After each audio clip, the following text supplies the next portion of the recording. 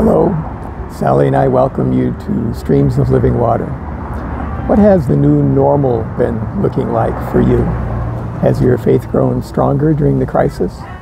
Today, we're going to take a look at what to do when your faith fails.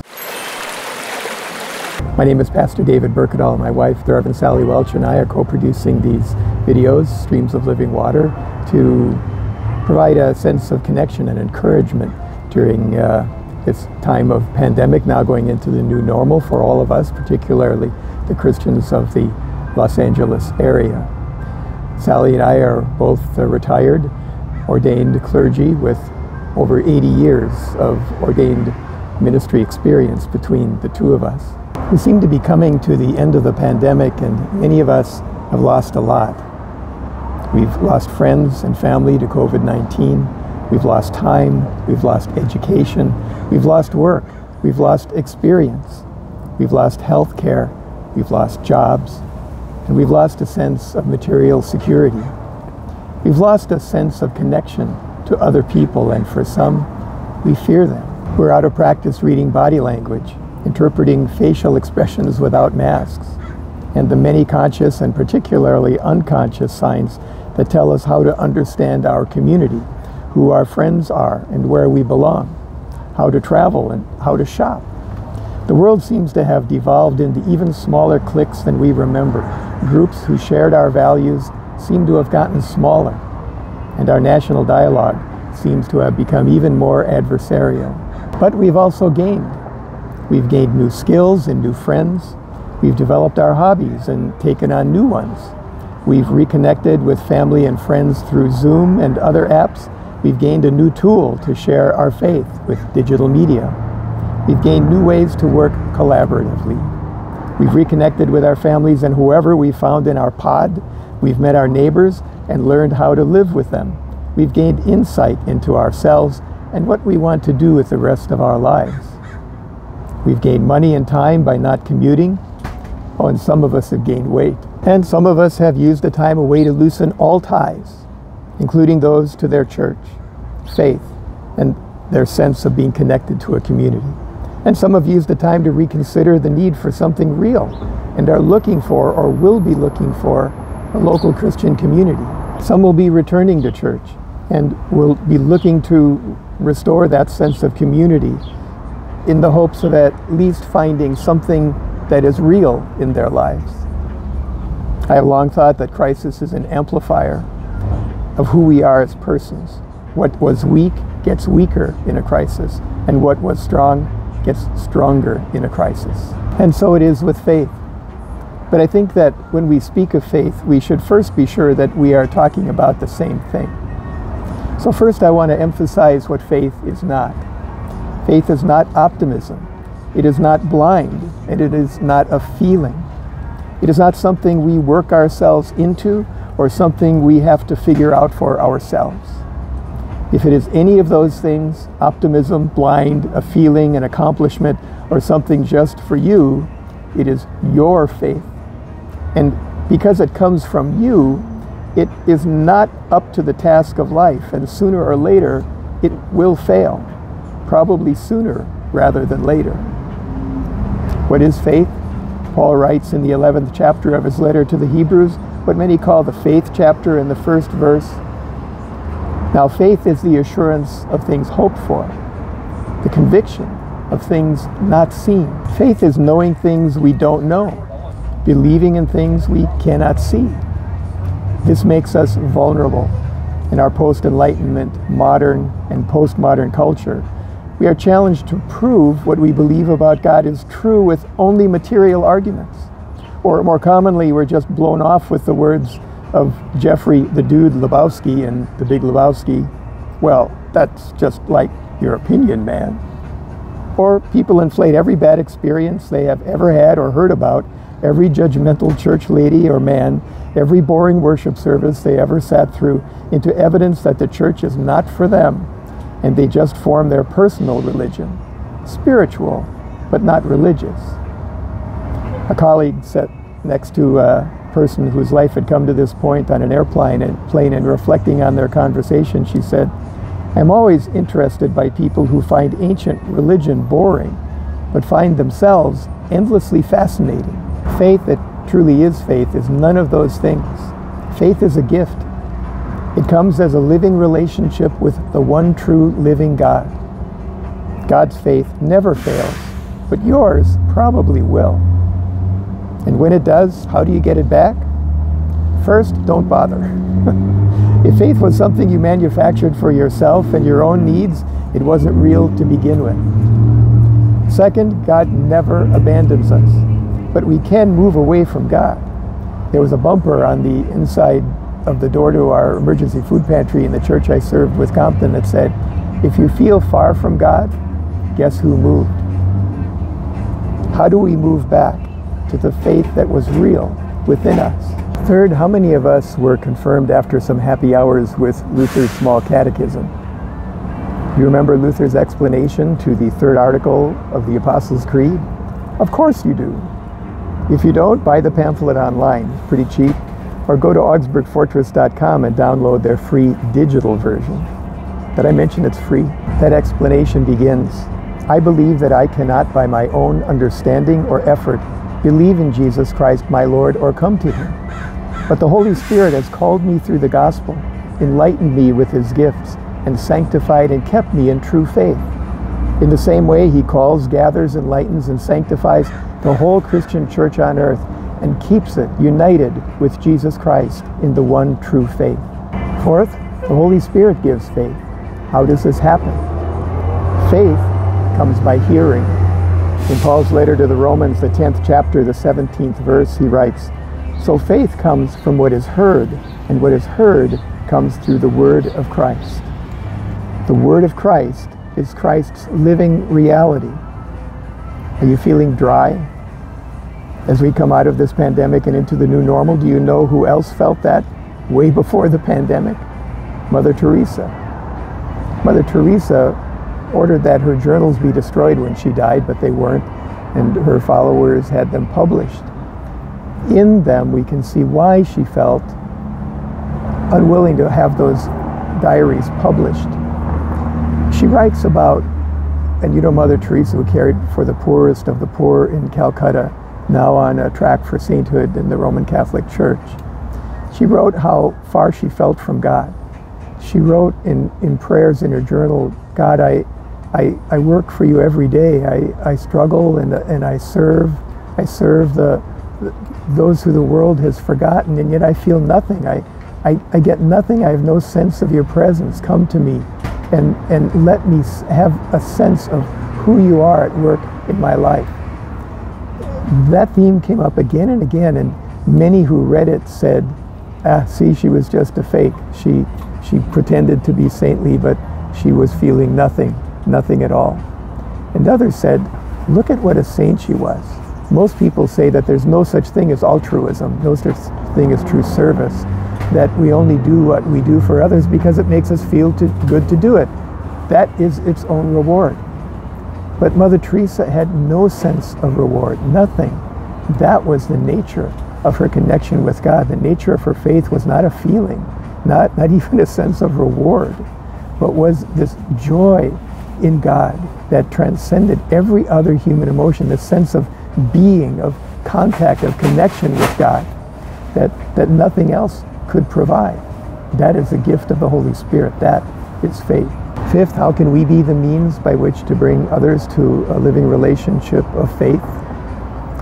Study after study for decades has shown pretty much the same results. Depending on the study, between 80 and 85% of all people who come to faith in Christ do so through the influence of a credible witness, that is, through a friend or a relative.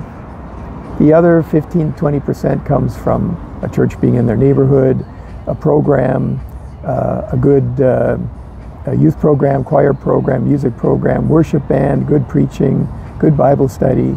That's maybe 15 or 20%, but 80 to 85% come from the credible witness of a friend or a relative. We are the first Bible some people will ever read. God doesn't see us that way. We're saints and sinners at the same time, but the world often expects more of us and are disappointed when we don't live up to their expectations. until they themselves become Christians. God doesn't see us that way, but that is the way people see us. And so that is why our witness must always be transparent, must have integrity, must be lived out of our inner selves, not a program or a rehearsed speech, but of the genuineness of our character that has been transformed by the presence of the living God. Sixth, faith comes out of community and can be transformed there as well. William Willimon is a United Methodist pastor, was a seminary professor, university chaplain, highly respected as a preacher. Once told a story about a young woman who came to him in his office during the week and said, "Pastor, I need to talk with you." I said, "Fine, you had some time. Sit down." She said, "Well, Pastor, I've lost my faith, and you won't be seeing me at church anymore. I didn't want to just kind of slip away. I wanted to tell you that I've really struggled over this, and I prayed about it, and it's just not there for me anymore. I just don't have that sense of faith. So I just wanted to thank you for everything you've meant to me over the years, and I wanted to say goodbye." And he ran through all the arguments and tried to talk with her about it, and she just wasn't hearing it. And finally she left. And the next Sunday she was in church, and the Sunday after that, and the Sunday after that. And Pastor Willimon finally called her and asked her to stop by if she had time during the week, and she did. And he said, "You know, you probably know what I'm calling about." She smiled. She said, "Weren't you that same person that came in and said she had lost her faith and wouldn't be in church anymore? And now you've been here every week for 3 weeks in a row?" And she said, "Yes, that was me." He said, "Well, what happened?" She said, "Well, Pastor, after I left, I realized that this community was important to me, and it's meant everything to me in my spiritual life. And it came to me that sometimes when you can't believe for yourself, you have to be with people who will believe for you." That is the nature of the Christian community. We lift one another up when we're low. We celebrate one another when we're high, when we're spiritually lofty. We are people who are a community of faith, not just a collection of individuals, but we are one body in Jesus Christ. And that's a way to restore that sense of connection when we feel disconnected, by being connected to a community of faith. Faith that we generate for ourselves will fail. Faith that comes from a living relationship with the one true living God never fails, because it comes from a place that is holy, pure, and transcendent. A place that is real and ultimately true. That's how we know it is real, even when we struggle. And that is the seventh way we reconnect. Be real. Live from that transcendent life, from the inside out. As Philip Dick, the science fiction writer, once said, reality is that which, when you stop believing in it, still is there. Turn to God, the Holy Spirit, the ongoing personal presence of God at work in the world for good. Open your heart to receive the streams of living water, the metaphor for the Holy Spirit used in both the Old and New Testament. God will make you into something that is real. Get out of God's way today and let faith grow within you.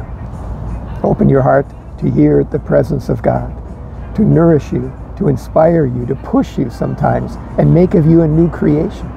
And allow that faith to form you into a credible witness. Because faith is like a beard. Let it grow, and it becomes the first thing people notice about you. Let God make of your life something real. Something that never fails you. Something that defines everything about you. We are starting to emerge now from the pandemic. Let God make of your life in the new normal a life of faith. Let us pray. We give you thanks, O Lord, that you have called us into life that truly is life, that you have given us a gift of faith, and we pray that you might nourish that faith and allow it to grow every day according to your promise and according to your will. We pray that that faith might be in the reality of your presence and not something of our own doing, but in the gift that is yours within us, the Holy Spirit, the streams of living water, and that it might recreate us, make of us a new creation, that we might be a credible witness and share that life of faith and the way to receive it with those around us. We bring before you the requests that have been made known to us for Dean George Pandua and our brothers and sisters in Christ in Tanzania, particularly in the new church at Takawa, for pastors and church leaders as they make difficult decisions about worship for the greater good of God's people as we now move into the new normal, for new graduates of colleges and universities, high schools and trade schools and technical colleges, and in celebration of what they have accomplished, and in prayer for them and your will at work within them as they move into the working world, for lasting peace in the Middle East, particularly in Israel and Palestine, for an end to the pandemic throughout the world, particularly for the people of India and Brazil, and for an end to the tragedies at our borders, that all may come to peace in you, for comfort and peace and the sure and certain hope of resurrection unto eternal life, for the families of all those who have died of COVID-19 and other causes in the past year. We ask these things in the name of our Lord and Savior, Jesus Christ. Amen. Today, let's remember to pray for the leaders of our government and of our church. And let's remember to pray the Lord's Prayer today, the one that Jesus taught us. If you don't know what that is, contact us at TheRevsDavidandSally at gmail.com, or contact us at our Twitter page at David Berkedal, and we'll answer everyone. We'll include them in our prayers, and we'll get back to you. As always, we encourage you to stay hydrated, to allow the streams of living water, the Bible's metaphor for the Holy Spirit, to wash over you, to form you, to reshape you, to nourish you, and make you into the person God has called and equipped and sent you to be in His name.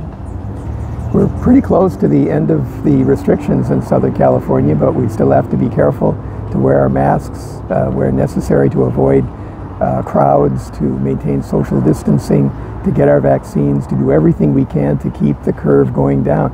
We still have a large number of people who have not been vaccinated, and we need to be careful for them and with them to keep people from being hospitalized, literally dying, and for restoring our economy to a level that will include a standard of life that is in accord with your will for all people.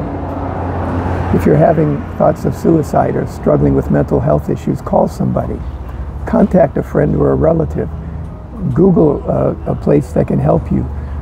Go to a hotline. They're all over the country, and they're here locally. There are people around you who will walk with you through this dark time, through the new normal that we're just now on the edge of. Finally, be kind to everyone you come into contact with. It's a difficult time for everybody as we now try and figure out who we are and where we fit in this new normal. Be a person that helps. Oh, and finally, remember to pray for your pastor and your church. If you don't have a church, Google that. Talk to a friend or relative about that. Do some research. Check around. Find a church, and when you find one or you have one, support that church in every way, including financially, to make sure it's able to provide the full spectrum of services and ministries that will help you and the community around you and us be a witness, a light, be the leaven, be the salt that, because of its quality, makes a difference in everything around us. And now let us receive the blessing of God. The Lord bless you and keep you. The Lord make His face shine upon you and be gracious unto you. The Lord look upon you with favor and give you peace. In the name of the Father, and of the Son, and of the Holy Spirit. Amen.